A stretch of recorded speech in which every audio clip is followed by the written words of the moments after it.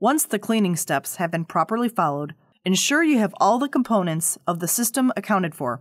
Verify that the lock nut and locking knob have been reassembled the proper way before placing the handpiece into the tray.